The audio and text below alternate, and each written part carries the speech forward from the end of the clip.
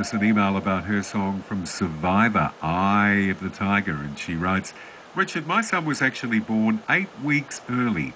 He had open heart surgery when he was 2 months old, and then ongoing health problems which put him in and out of hospital until he was about 8 years of age.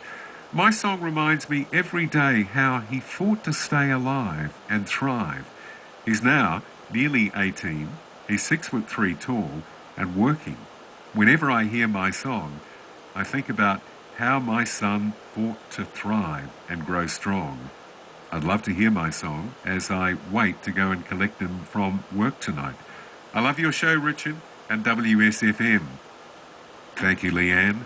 Your song, your reminder of your son, here it is from Survivor, WSFM 101.7.